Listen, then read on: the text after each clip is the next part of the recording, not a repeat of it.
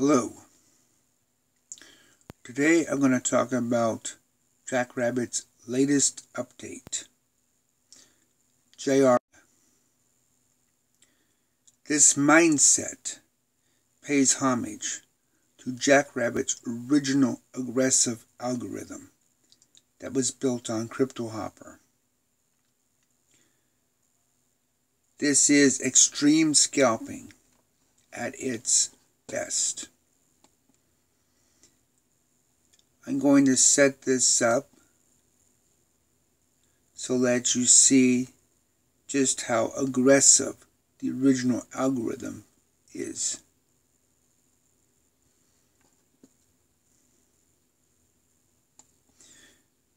The original Cryptohopper version of Jackrabbit did not have risk mitigation at all. It was just full-blown, opened up, running full throttle. And this will give you a good look at just how strong of a scalper it was. And still is. This is also where Jackrabbit came from. The very beginnings of Jackrabbit 1 year ago this May. Now, the one thing to understand about Jackrabbit's original algorithm is it aggregates profits through large volumes of purchases. It naturally averages down just by the sheer volume of the profits it takes. And it looks for opportunities as often and as quickly as possible. It is extremely aggressive, as you can see by looking at all of these signals. Now, JRling adds the additional benefit of Jackrabbit's advanced risk mitigation algorithm.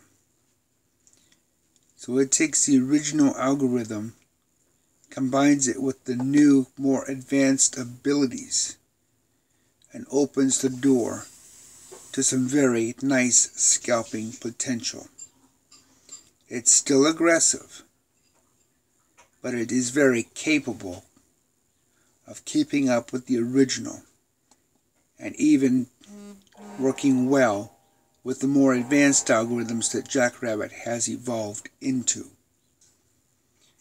So, as part of your tool chest, this algorithm can make a wonderful addition to very quick, rapid trades. So you want to be aware of this when you're doing your analysis and your back studies. Be sure to analyze it carefully. And also make sure you plan out your budget appropriate, because it can eat up a lot of resources very quickly if you don't plan it out properly. Reasonably speaking, each marker is a $10 position. Assuming you're using $10 as your base order.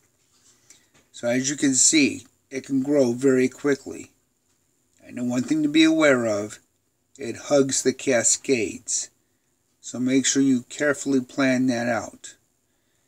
Again, it averages as it purchases all the way down, so that when it hits its sell point, it has a natural dollar cost averaging approach already built into it.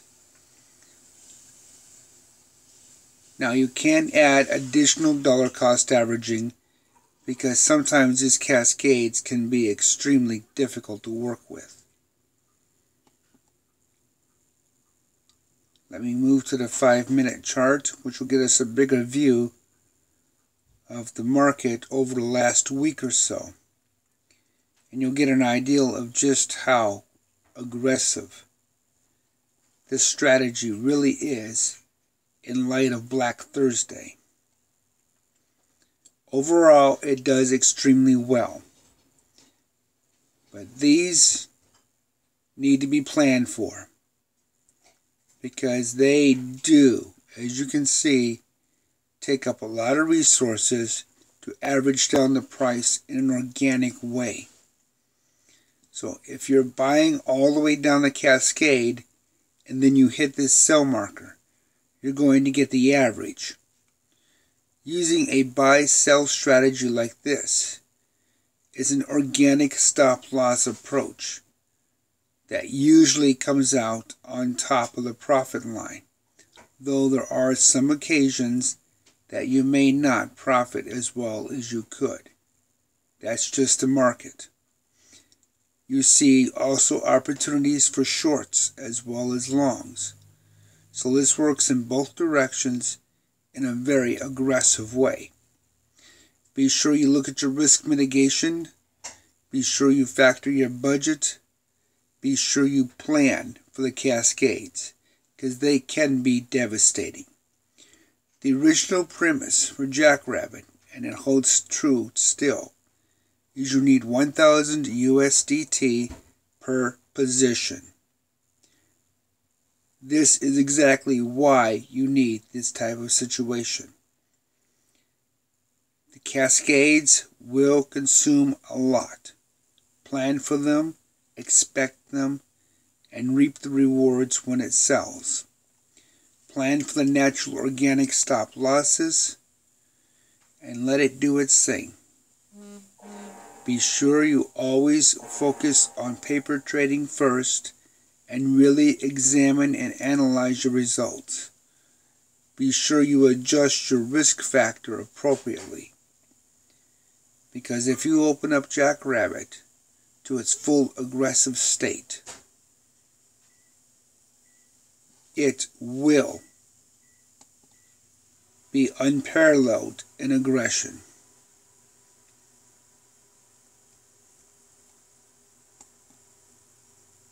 It takes a little bit to process, but the algorithm itself is extremely fast.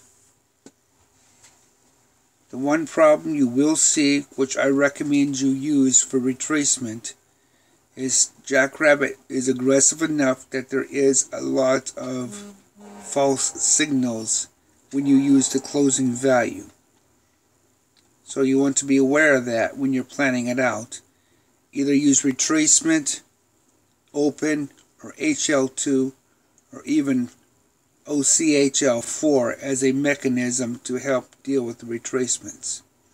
Because as you can see, opened up all the way, there's a lot of signals here. This average is immense. You don't need dollar cost averaging with this kind of a situation, but you do need to have a high tolerance for risk.